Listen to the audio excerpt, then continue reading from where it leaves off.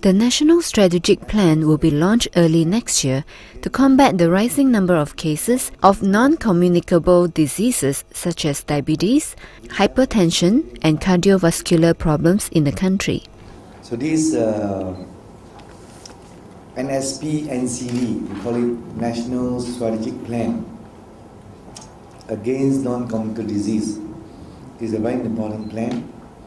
I have submitted to Cabinet for Cabinet endorsement. I'll be coming out with more detailed action plan.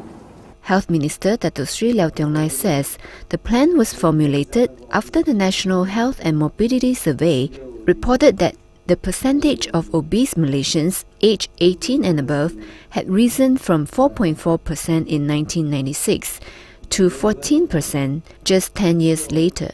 These are worrying trends, as obese individuals are at risk of developing diabetes, hypertension, cardiovascular diseases, stroke, certain type of cancer and many other non-communicable diseases. Scientific evidence has shown that NCD can be prevented.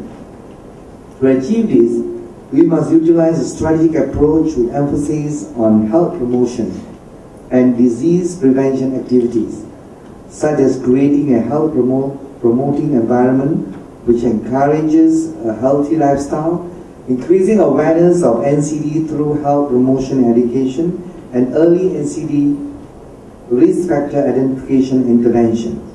Meanwhile, the cases of diabetes among those aged 30 and above have also risen from 8.3% to over 14% during the same period.